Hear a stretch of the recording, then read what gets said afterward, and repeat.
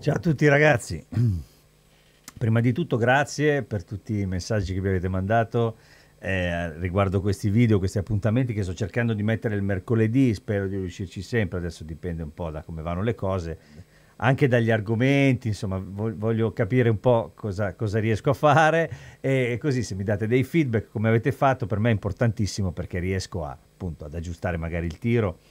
Siete stati veramente gentili, ripeto, perché mi avete scritto dei messaggi bellissimi e siete stati carinissimi. Quindi, ed è anche per questo che sto andando avanti, perché insomma a quanto pare piace e credo anche che sia stato capito qual era il tentativo, nel senso che all'inizio ero un po' spaventato, ho paura di fare la figura di quello che vuol fare il maestrino, ma in realtà, appunto, ripeto, penso sia stata capita l'intenzione di questa cosa, cioè quella di trovare, di mettere insieme del materiale per poi creare un modo nostro, no? Di approcciarci all'improvvisazione, alla musica, all'armonia.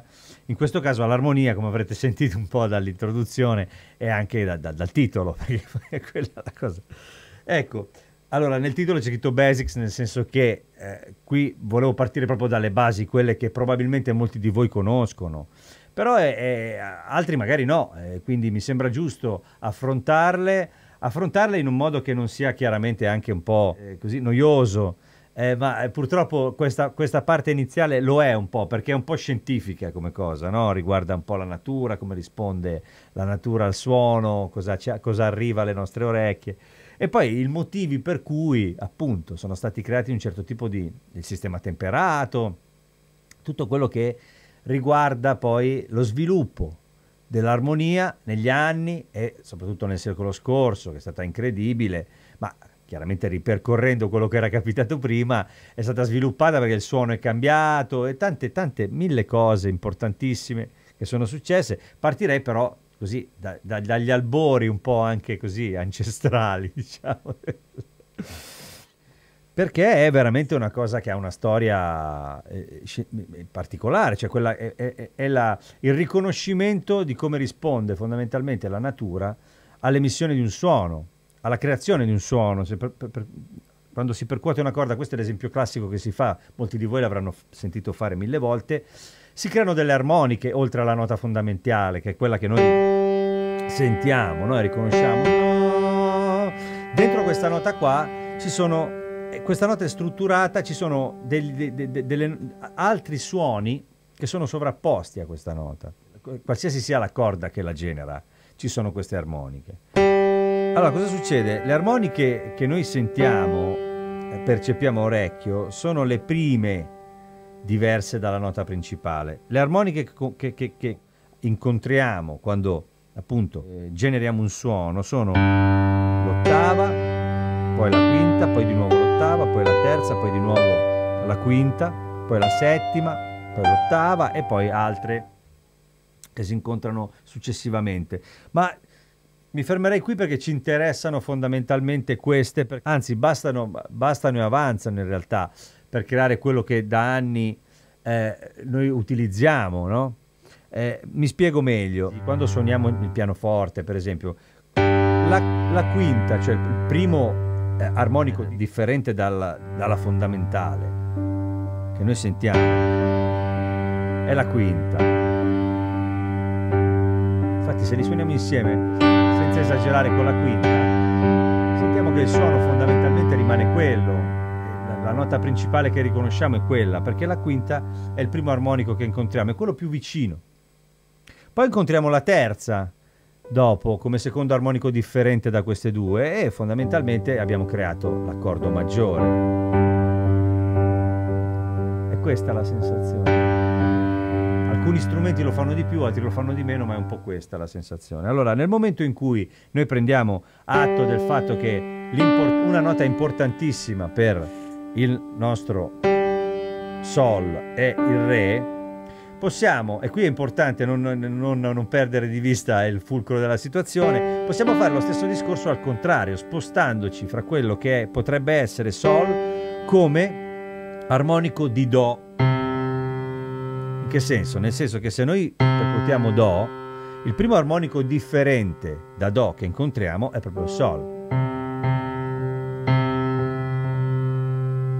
Allora, cosa succede? Questo significa che queste tre note note hanno un grande legame fra di loro. E guarda caso sono il primo, il quarto e il quinto grado della scala di Sol maggiore. Se noi prendiamo le armoniche che partono da queste tre note, nel caso di Do abbiamo questo, nel caso di Sol abbiamo, nel caso di Re abbiamo, adesso non so se le ho fatte giuste, ma comunque per come vengono proposte dalla natura, che ha sempre ragione, e abbiamo tutte le note che compongono la scala di Sol maggiore. Per questo la scala maggiore è così importante, è così riconoscibile, è così orecchiabile, perché fondamentalmente accontenta molto la natura. Non è una cosa che ci siamo inventati di sana pianta. La scala maggiore, in questo caso il nostro centro tonale è Sol.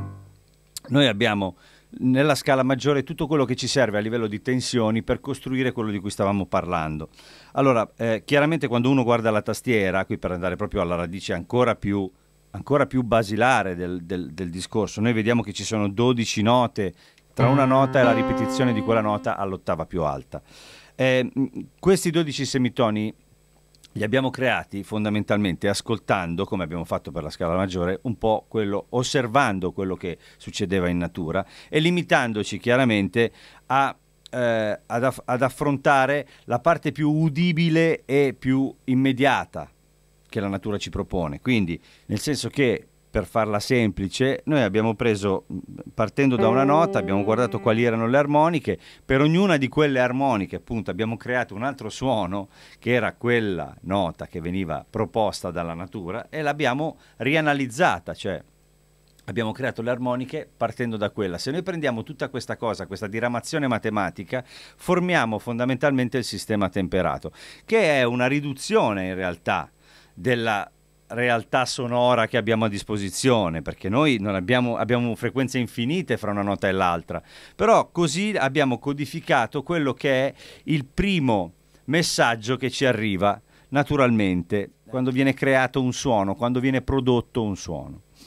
Questo per spiegare fondamentalmente perché ci sono queste 12 note a disposizione. Se torniamo alla scala maggiore di cui stavamo parlando, vediamo che ha una struttura ben precisa, che è composta, appunto, siccome tutti questi noi li chiameremo semitoni, questi 12 che abbiamo di fronte, è composta da una struttura che è, parto dalla prima nota e poi faccio un tono, un altro tono, mezzo tono, un tono, un tono, un tono e un semitono. 2 toni, un semitono, 3 toni, un semitono. Perché tra la prima e la seconda nota c'è un'altra nota e quindi questo lo chiamerò tono. Se faccio questo lo chiamerò semitono.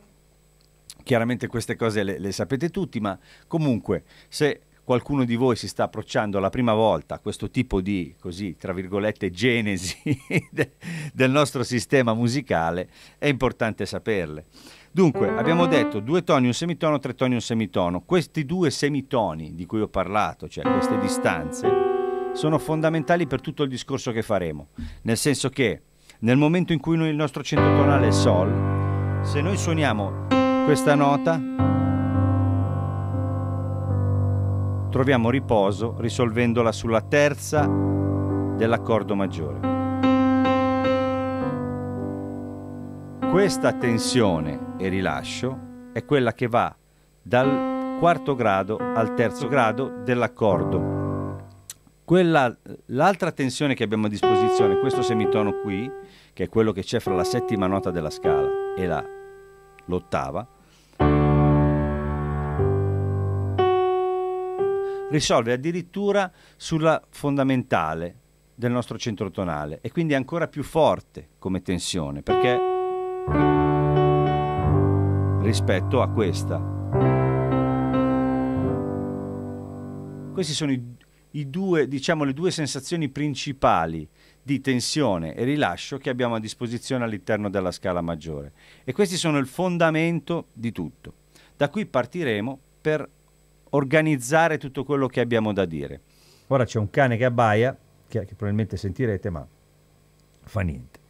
Noi abbiamo questi tre pilastri della nostra tonalità, che è Sol maggiore, e sono la tonica, il Do, che chiameremo sottodominante, e il Re che chiameremo dominante. Adesso poi ci arriviamo. Questi tre pilastri sono quelli che fondamentalmente costituiscono la nostra sensazione nei confronti della musica, nel senso che questa è l'area tonica. Ora arriveremo alle aree.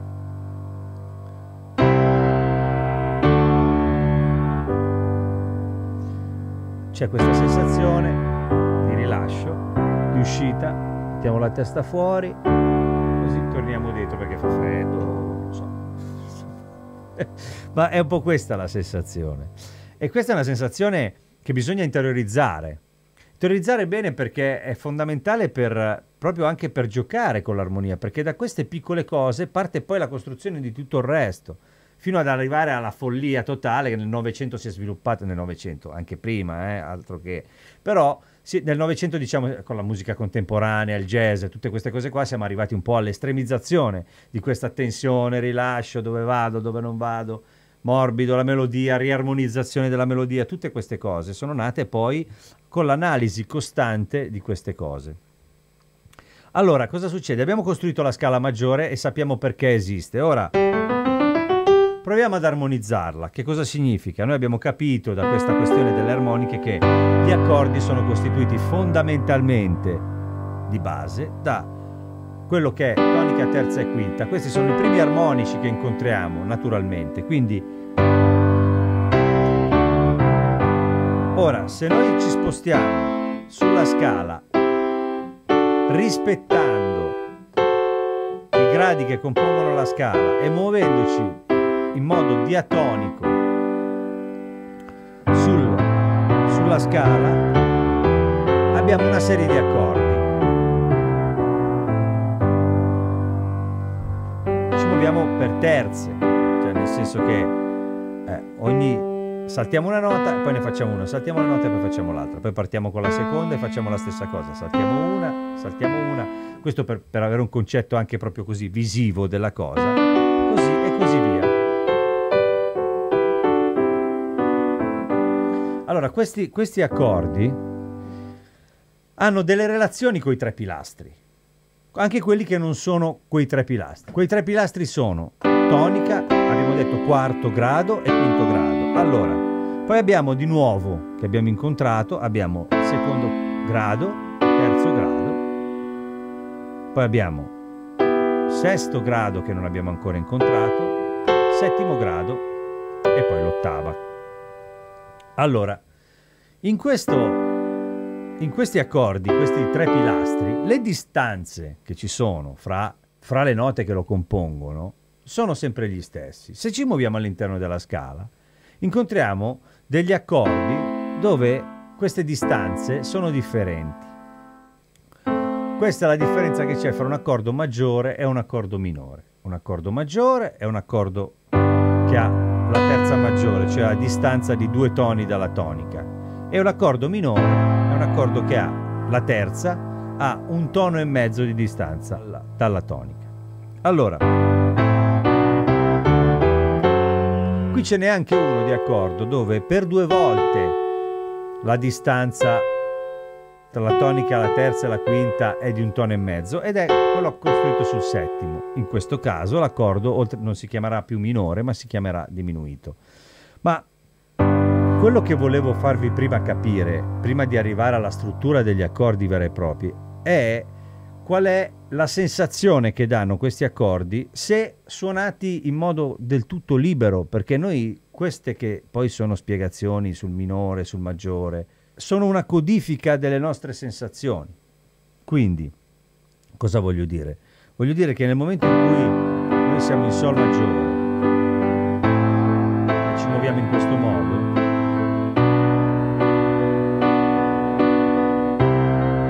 ogni volta che incontriamo un accordo abbiamo una sensazione differente. Questo dipende da qual è la loro relazione con i tre pilastri. Nel senso, se io faccio questo,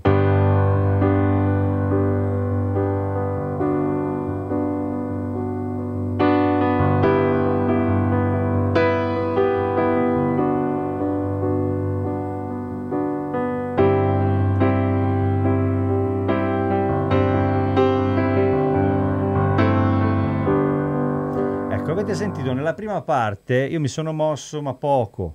Sto tenendo il pedale proprio per rendere ancora più evidente questa cosa. Sto tenendo il pedale di Sol. Perché? Perché nel momento in cui sono stato in questi tre accordi che sono Sol, Si minore e Mi minore, non mi sono mosso tanto, perché fondamentalmente io in tutti e tre gli accordi incontro delle note che sono fondamentali per la tonica, per la tonalità e sono molto vicini all'accordo di tonica, quello di riposo, quello di rilascio. Quindi qui ho il Sol, che è la tonica, e ho il Si, che è la terza dell'accordo di tonica. Qui ho la quinta e la terza. Quando vado qui mi sposto parecchio, perché vado a incontrare quelle che sono in realtà le note che compongono l'accordo di Do, cioè quello sul quarto grado, l'altro pilastro. Mi sposto e metto la testa fuori, come abbiamo detto prima. Ho tenuto il pedale di Sol proprio per farvi capire quanto questa tensione poi noi l'abbiamo sfruttata 1000 volte, questo movimento, no? Perché se facciamo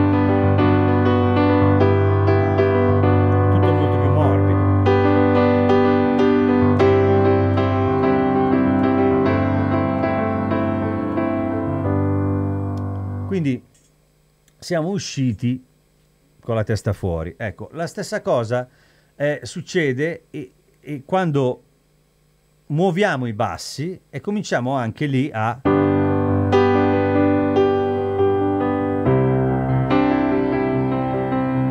sono in Do maggiore.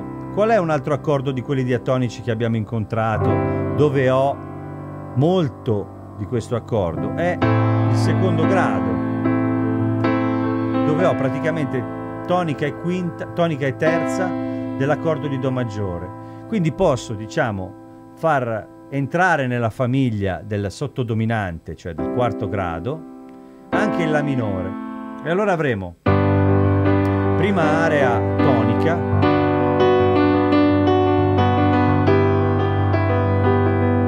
area sottodominante, metto la testa fuori, faccio un giro, curiosito. Adesso scusate queste stupidaggini, e torno.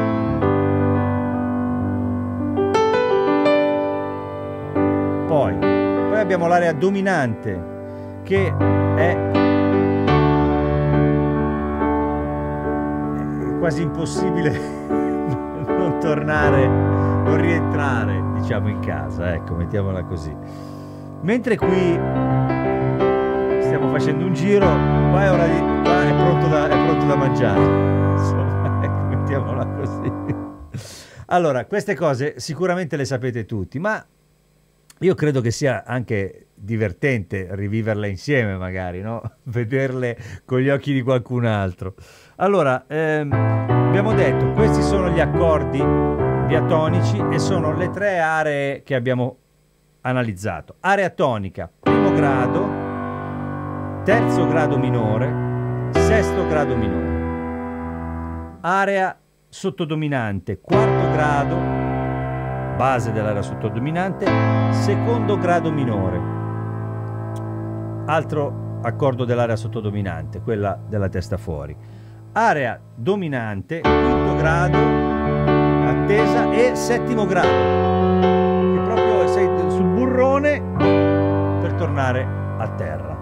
Ora, ripeto che queste cose per voi sono sicuramente una cosa sentita e risentita, ma hanno la loro importanza. Hanno la loro importanza perché? Perché gran parte della musica che ascoltiamo è stata fatta così e con tutti i rivolti di questi accordi. Nel senso che questi accordi, se noi spostiamo e teniamo fermo il basso, possiamo sentire 1000 canzoni che conosciamo bene. La stessa cosa se muoviamo invece i bassi. Quarto grado, area sottodominante.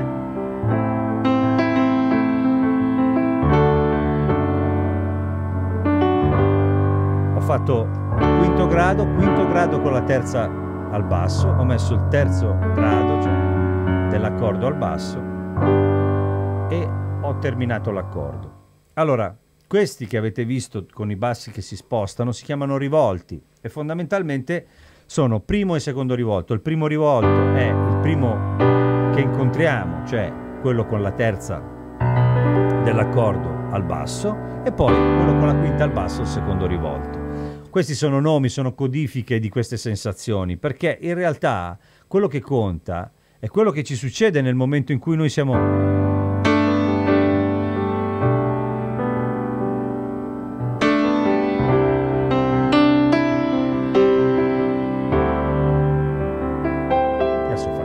anche altre cose, però fondamentalmente noi già con questa scala e con gli accordi che la compongono e con questa, così diciamo, consapevolezza di chi sono questi personaggi e con chi sono amici e tutto il resto, abbiamo a disposizione tantissime possibilità. Ora è chiaro che, ripeto, queste sono veramente le basi. Poi dalla prossima volta andremo avanti probabilmente e cercheremo di sviluppare la cosa per arrivare a un approccio più moderno e magari anche più utile per molti di voi. Però attenzione, questi tre accordi qua che abbiamo visto adesso, c'è dentro gran parte del pop del Novecento e oltretutto il blues fondamentalmente è fatto da questi accordi, perché se noi il blues invece di farlo con la settima come siamo abituati a fare per andare, per dirla a breve, cominciamo a vederlo un po' più, diciamo, maggiore, noi qui siamo sempre dentro,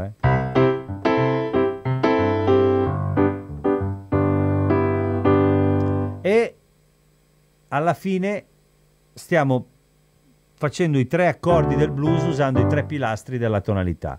Quindi anche tutto il blues e quindi il soul e tutto il resto parte da questo. Il 90% delle canzoni di un certo periodo su giri che passavano per i 3 gradi, ma in modo che si muovevano all'interno di questi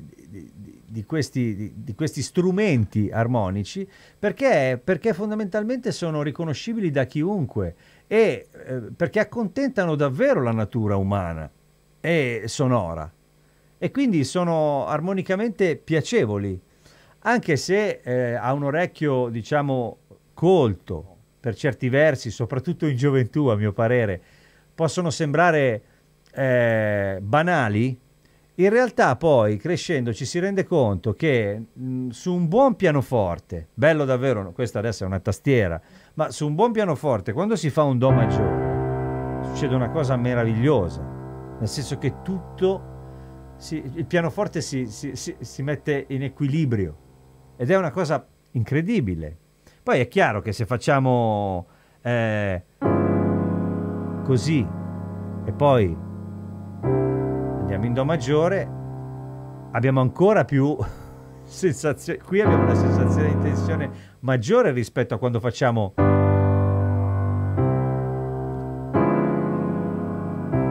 fa un po' più spavento. Questi sono i colori dove arriveremo parlando di armonia, ma fondamentalmente la base è questa qui. Noi stiamo facendo, solo che lo stiamo facendo diventare un po' più pericoloso, ma fondamentalmente è la stessa cosa. E su questo si basa gran parte anche di tutta quella che è l'armonia jazz e tutto il resto. Poi c'è tutta la parte classica, tutta la parte di analisi delle voci, ma quello poi ci arriveremo. Partiamo da questo e già così possiamo fare quasi tutte le canzoni che esistono. Quindi niente, io vi saluto, vi lascio con questa base, diciamo così, da cui partiremo per l'armonia. Spero vi sia piaciuto questo video. Se è così, iscrivetevi al canale, cliccate sulla campanella per avere mie notizie quando faccio qualcos'altro. Io, come sapete, ho un canale che si dedica alle tastiere, quindi recensioni, se così vogliamo chiamarle, insomma chiacchierate riguardo tutto quello che c'è intorno alle tastiere. Questi appuntamenti cercherò, come stavo dicendo all'inizio, di mantenerli di mercoledì e cercando ogni volta di sviluppare un pochino tutte le aree che andremo a colpire. E ditemi, mandatemi un feedback, ditemi tutto quello che volete e so già che molti mi diranno, vabbè, ma questo lo sapevamo. Chi lo sa, magari qualcuno vuole avvicinarsi alla musica adesso e ha voglia di scoprirle. Vi saluto tanto, vi mando un bacio come sempre, siete sempre gentilissimi e carinissimi. Ciao ciao.